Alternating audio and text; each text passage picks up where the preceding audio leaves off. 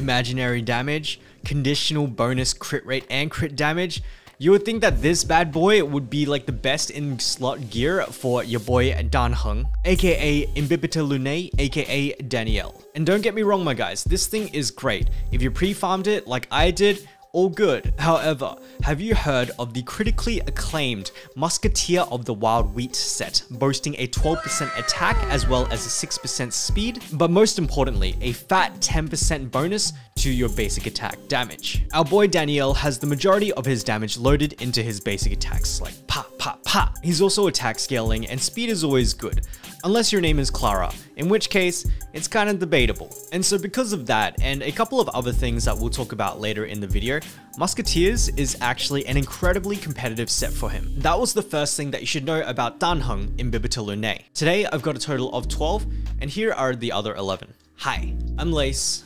Let's start by quickly going over what exactly it is our Dragon Bro does. So our bro is imaginary and he is on the path of destruction, but TLDR, he is a giga cracked DPS. Basic attack can be charged up to 3 times, and this is extremely important because all of the damage simulations you're gonna see, like from everyone's favorite Sims 4 gamer Grimro or the CM bros from Billy, they're all going to assume that you're max stacking the basic attack every single time. The TLDR is that you spend 3 skill points or 3 of these charges or a mix of both, do single target damage, then AoE damage, and if you do anything else but this, it's a DPS loss. And when you see that Danielle topping the charts on that tier list over there, that is not your Danielle. That's somebody's Danielle, but it's not yours. And that, my guys, is number 2. And because the stacking mechanism uses the E key, there is no longer any space for a skill. Therefore, he has no skill. Instead, what we get is a Yu-Gi-Oh level wall of text. Now, what really matters out of all of this is that if you decide to stack 2 or 3 skill points,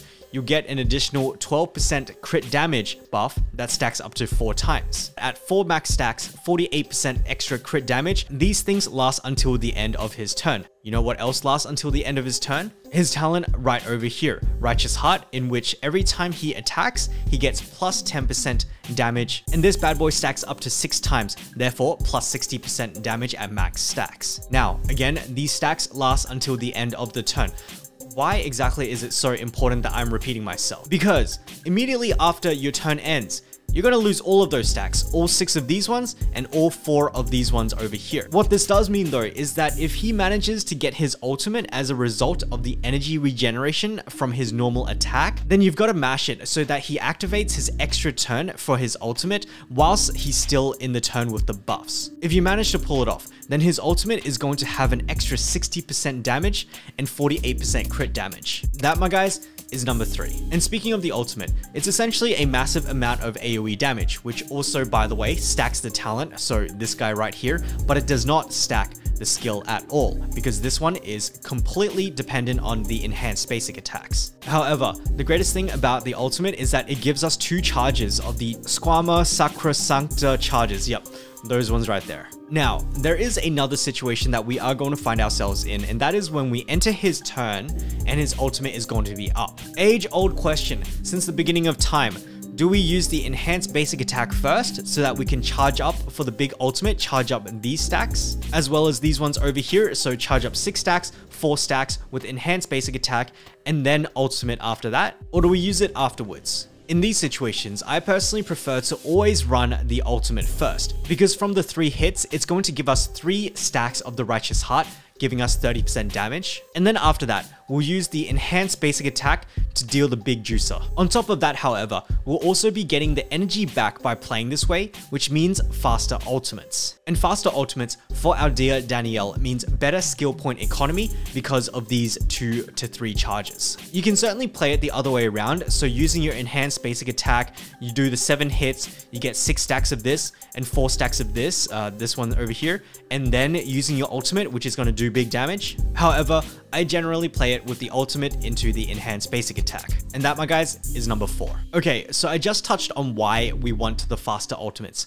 There are generally 2 ways to get faster ultimates. The first is more actions, either via speed or action advance via like your Bronyas. Or the other option is to use Tingyun, who quite literally just gives you straight energy. On top of that, however, Tingyun also gives you plus damage, plus attack, all extremely relevant buffs for our Danielle. That, my guys, is number 5. Okay, so we're pretty much done with this kit. Let me just quickly cover the rest because there is one more important aspect that we'll use for the next part. For the major traces, he's got 35% CC resist, fantastic. At the start of the battle, immediately regen 15 energy, which would potentially help you one turn the MOCs. And lastly, we've got a 24% crit damage buff against imaginary weak enemies, which is utterly fantastic. However, what I really wanted to talk about were the minor traces, which are these ones here. And so in total, he gets about 10% HP, 12% crit rate, and 22.4% imaginary damage. That is some really freaking crazy substats, and it gives us a lot of opportunity. Now, first, keep in mind about this 12% crit rate thing.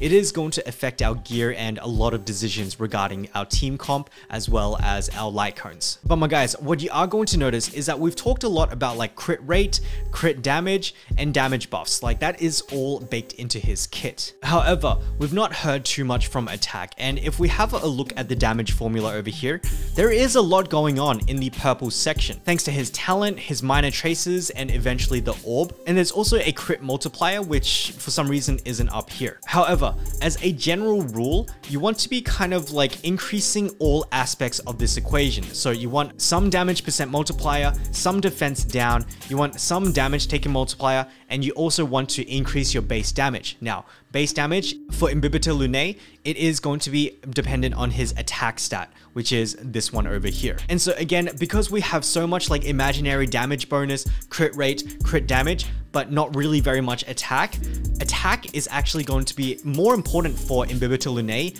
than it is for other characters. And that, my guys, is number 6. All right, let's talk about something that could really screw up your Imbibitor Lunae. And so with a base crit rate of 5%, the minor trace of 12% from before, a crit rate body for 32.4%, and arena/Salsodo gear effect for 8%. This is going to give us a total of 57% crit rate without anything else. However, before we move forward, I do want to say that we're definitely going to be running at this point a crit rate body with the Rutilant Arena, because the Rutilant Arena buffs our enhanced basic attacks. And generally speaking, the damage distribution between the enhanced basic attack and the ultimate, it's going to be majority in the enhanced basic attack. So we want to use Arena. That is number 7. But again, back to the crit rates, it is going to total a 57% without anything else. Therefore, to make the Rutilant Arena threshold at 70%, we need 13%. And on average, every substat for crit rate hits at about 2.9%. Therefore, you're going to require about 4 to 5 hits, or even just like at the 2.9% of a base substat to be able to make that 70% threshold.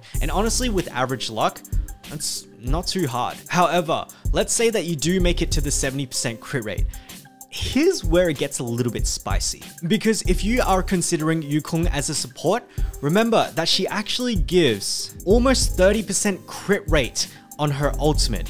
And so that is going to take us, if we're at 70% for Rutilant Arena, 70 plus 30, it's going to take us to 100%. And so therefore, let's say like you did pull all of this off and you have like 75 or even 80% crit rate, which isn't really unheard of. Then with Yukong, you're going to overcap on crit, and that overcapped crit is literally useless. Therefore, if you insist on using Yukong, then I would recommend a crit rate on your Danielle of 70%, as close to 70% as possible. And that, my guys, is number 8. Alright, and so before I move on, I did want to give a quick summary on his preferred gears. At this point in time, crit rate body, speed or attack shoes, because remember, attack is worth more to him than it does to the majority of other characters. And if you combine Danielle with attack boots and Bronya, that's just a good time. However, there is justification for running speed boots on him, especially if you already have a good pair of speed boots in the Musketeer Wheat set. And the reason is because that piece is actually reusable. There are a lot of characters that would use speed boots, even if it's offset. Attack boots, a little bit less so. And so that's number 9. Be efficient. As for the Orbi, imaginary damage, and for the rope, attack. And in terms of the set effects for the plain out ornaments, we're looking at, again, Rutulent Arena. But now that you've seen this crit rate situation, you can actually see why I prefer the Musketeer set, which gives attack and speed and basic attack damage, over this one, which gives you crit rate, which you may overcap with, and crit damage, which of course is still good. However, both of them are kind of conditional. I'm not a big fan of especially this condition right here. And so that's the end of the gears section. However, hold that thought on the crit rate overcapping, because it's relevant for what we're going to talk about next, which is our light cones right here. Signature light cone, attack buff, energy regeneration buff, and more crit rates. A whopping 18% crit rate. This changes everything, because if you are going to be running this bad boy right here, then I would actually highly recommend that you run the crit damage body, so no percentage crit rate for that one. Because if you're now running the light cone and you also have the imaginary set on, this is probably the one instance I would use it, then you would actually get to 53% crit rate, therefore only needing 17% crit rate, which does translate to about 6 hits. If you manage to get this, I think your Danheng, your Danielle, is gonna be a literal god, is number 10. However, for the rest of us peasants, there is a clear winner among all of these, and it's on the fall of an Aeon. What's that?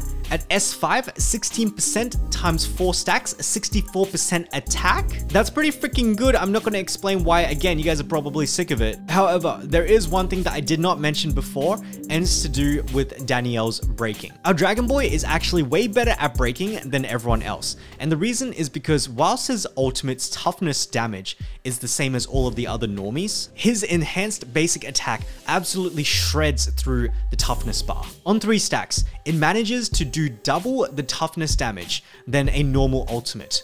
That's the basic attack doing double a normal ultimate. And so therefore, coming back to this light cone over here, he is way more likely to get this damage buff from weakness breaking than other characters. As for the other light cones, Clara's one is decent, the Mole's one is okay, but I would definitely default to the Fall of an Aeon, especially because it's free to play, it's from her to store, anybody can get it up to S5 relatively easily. Alright, lastly, we've got Eidolons, and so the TLDR is that E1, you get more stacks, therefore more damage. E2 actually gets you turn manipulation, therefore more damage, and better SP economy, thanks to the extra charge. E4, again, more damage because of better consistency, and then E6 gives you giga damage. I gotta say though, this E6 is kinda out of this world because you can get up to 60% imaginary resistance penetration, and elemental resistance penetration is actually probably one of the hardest stats to get in the game right now. To be honest, he works extremely well at E0 already,